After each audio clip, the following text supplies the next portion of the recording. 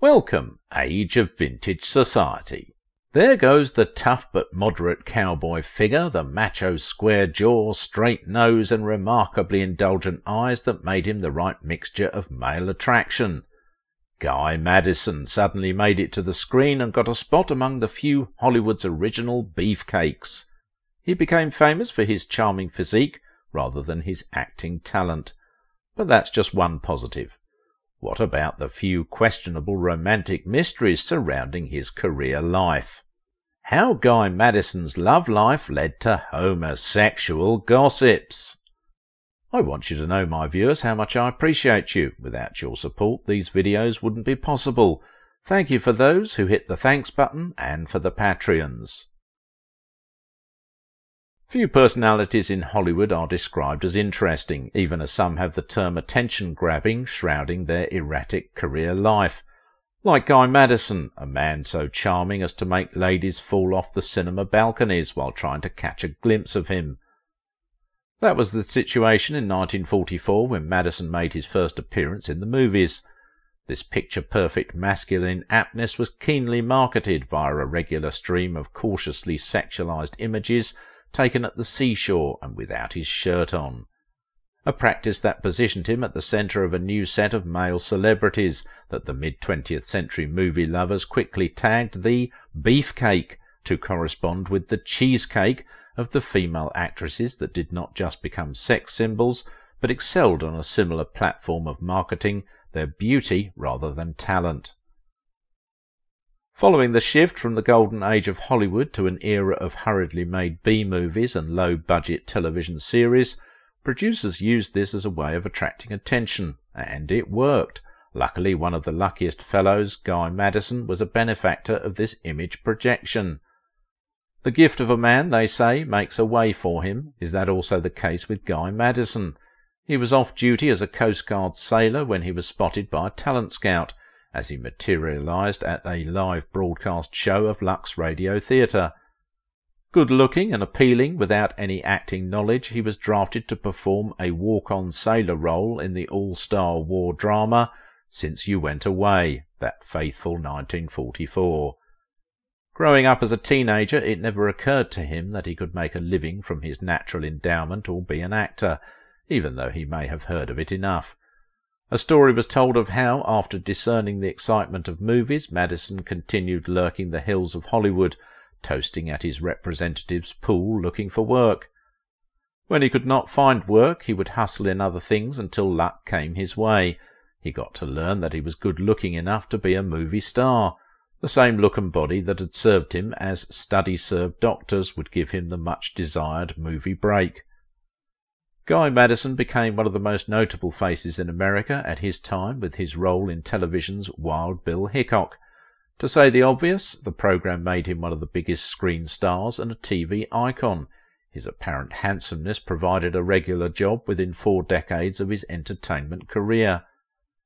Madison, who began as a male pin-up, or what you can call a sex symbol with a brief appearance, had gathered a flood of fan mail, which enticed him to quickly return to the movies after the war. His early presence in the movie business may have been because of his sex appeal with the ladies. It worked sometimes and failed other times for lack of experience. He also got a fancy screen name for himself that erroneously linked him with an ex-president, a name inspired by Dolly Madison cakes. After appearing in about 50 movies, mainly war genre and westerns, one major thing that caught my interest about this handsome beauty is his love life during this period. Is it true that he had a tang for wild women? He dated the controversial Barbara Payton and wedded Gail Russell. Both had unique issues of drunkenness.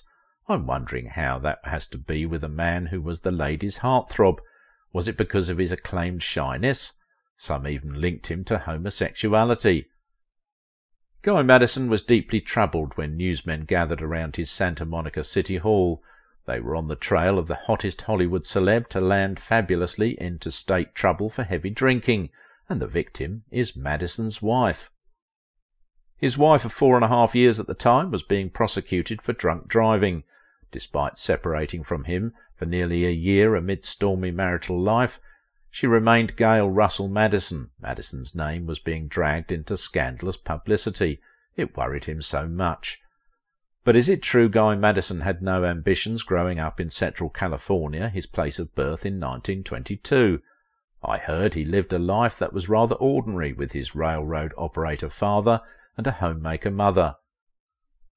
Born as Robert Ozell Mosley and raised in a large humble family alongside his 4 siblings, where he was tutored to follow rules, worked to earn money and stay out of trouble. Maybe less guidance was provided, so he had to depend on his instinct, less bragging, and judiciously earn his wages based on that cautious background. After leaving Bakersfield Junior College and briefly working as a telephone linesman, Madison enlisted for United States Navy service in 1942 as the war rages. When he was spotted by Henry Wilson and recommended for David O. Selznick's Vanguard Pictures, it was more than an opportunity for Madison.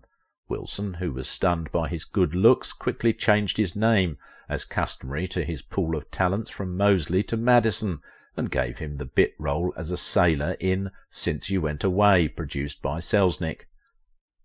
His 3 minutes of screen presence was just enough to make the ladies go crazy, with thousands of fan letters entering the studio, talking about him.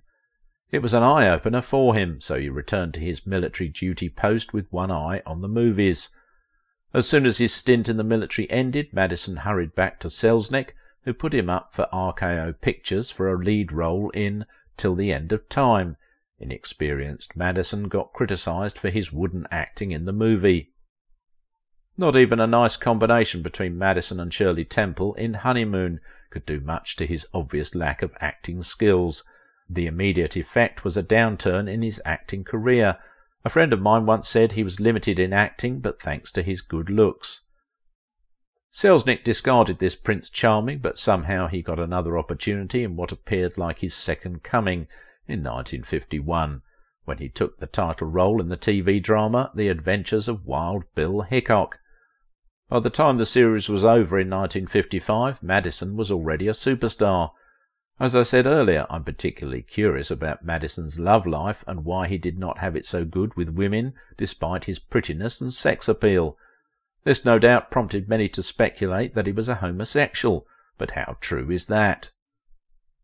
After marrying Gail Russell in 1949, everyone thought they were a perfect match, being a union between a heartthrob and a young, beautiful female movie sensation. Recall that Gail Russell was at the time one of the upbeat young stars in Hollywood before luck ran out of her, and things also went south, just like it was for Madison at some point. It is also possible that his marriage with Gail may have suffered greatly during the period of dryness in his career, and she must have thought that his career was dead, just like many thought. I still recall how they came together. It was reported that Wilson was worried about how unselective Madison was with his sex life back then in the studio, which was different from what Hollywood projected in the 1940s. It became a moral burden for the studio that needed to keep his contract. The story was that Madison was more drawn to the boys than the ladies, and was said to have kept his romantic life secret and very private. Wilson was credited for insisting that he gets married. One thing leads to another. Madison was married to Gail Russell. The same condition was given to Rory Calhoun, who was also fingered to have had a slight inclination to homosexuality, even though he liked more of the women than he did the men. He equally obeyed and married in 1948 Lita Baron, and in 1949 Madison and Calhoun were in Arizona, where they appeared together in a movie titled Massacre River, with observers suggesting that the two might have been running the romantic show together, not minding their marriages. Those in the know said that his relationship and marriage with Gail may have had some challenges early enough after they came together, though their courtship had been similar to that of two shy personalities who probably had much of their privacy protected, and as such it was fun, and they appeared to love each other. Gail was described as a naturally shy person whose nature affected her acting career, the reason she took to drinking. I learned that she was not comfortable being a screen star and had boosted her ego at a tender age with alcohol influence. As their union began, it was not clear if Madison was faithful to Gail, the reason she turned more to drinking, and the result was a dysfunctional marriage where they had to fight regularly.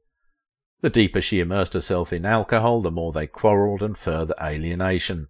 There was no reason why such a marriage should stand the test of time. Russell did not help matters, as her drinking and weird behaviour went out of control, leading to Madison going for a divorce. That union endured for about 5 years before their final separation, but before then a lot of things happened. More remarkably was the day Gail had to face justice as a result of her reckless drinking and driving.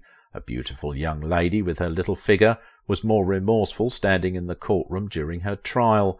Reports said that she put some kind of struggle 2 days earlier when she was first arrested, probably still under the influence at the time. At the hearing, her lawyer and Madison's business manager were at her side in the courtroom. Madison himself waited outside the premises, ready to offer moral support to his estranged wife who still bears his name. When the evidence was read against her, that Russell was visibly confused as she tried to answer questions at the point of arrest. The police officers had noticed that her words were very disjointed. She failed to pass double sobriety examinations. Gail listened with anger on her face, but was more composed as she told the court that she was not guilty. Minutes after, she was facing a horde of media men with their nosy questions, but she ignored everyone and joined Guy Madison, who was patiently waiting at his car. As the session ended, Madison drove her away from the probing eyes of the media to her home, and rested with her to console her from the lingering fear that seemed apparent in her life, the fear of being left alone and deserted by friends. The sudden change in attitude was quite remarkable, from Russell, who 2 days ago had been unreasonable and almost panic-stricken, to a more reflective Russell. This disreputable arrest added a smear to her already ruined image and success story, after her name was mentioned in connection with the John Wayne divorce case. Hours before her arrest, Guy Madison was fast asleep in a single-man apartment, not knowing that his estranged wife was roving around the city with a car alone, and unfortunately bemused and lost. She even told the police that she was practically spiritually lost in the vortex of intense emotions. After the trial, Madison was faithfully at her side, and she showed more confidence and compassion. Rumours later went viral that the two have, or at least are expected to reconcile, especially with the search and rescue effort put up by Madison before, during and after the trial, and perhaps start a fresh chapter in their lives. But a section of media had reported some days back, before the incident, that Guy Madison had spoken about their marriage and that he would not reconcile with her, even though divorce he had started was not coming up soon. Gail was still trying to recuperate from the trauma that she has gone through and would need time to be able to think rationally. Their conversation was such that showed repentance on both sides. Would Madison continue the heartless slamming of doors? Maybe there was still a chance they get back together, but that happened for a brief period. Madison took her to Seattle, where he hoped she would join a famous sanitarium, so she could intensively have a psychotherapeutic cure away from the stress of the Hollywood world. He was sure Gail needed such assistance. She also agreed to his suggestion, but the information was kept secret from the gossip media. Everyone involved was cooperative, including the couple's close friends and colleagues. One major reason the union had so much trouble in the first place was Gail's strange depressive mood that Madison had to grapple with. It is the same reason her once brilliant career halted. Gail was highly sensitive to things around her and found herself regularly depressed, that she became incapacitated and unable to cope with any of her daily responsibilities. On why he married her, even with her moody nature, Madison said he thought he could make her happy. If not, he would not have married her. But it became apparent he failed in that regard, not with the fresh family responsibility that took over, which neither of them could perfectly handle. Even after seeking medical help from time to time, Gail's life kept spirally downward. She initially refused to part with Madison and begged him not to send her away. Unfortunately, the arrangement for her to stay in Pinal Sanitarium in Seattle failed because Gail couldn't go through the process. Things were unbearable for Madison, who needed to return to Hollywood's busy schedule, but Gail felt better with every moment spent with her husband. Back home and alone, Madison was working around the clock just to take care of both ends of his frustrating life and career. Once he was asked how he was coping with the troubling atmosphere in his family, he told interviewers, I don't want anyone worrying about me. He was sure that the union was over, not because there was any man in Gale's life or another woman in his life, but as a matter of necessity. Guy Madison later married actress Sheila Connolly in Juarez, Mexico, and had 3 girls before his death in 1996, when he turned 74. Many handsome actors were marketed for their beauty rather than talent. You have to check this video. James Drury, the cowboy actor who lived by the code. Let's check it out.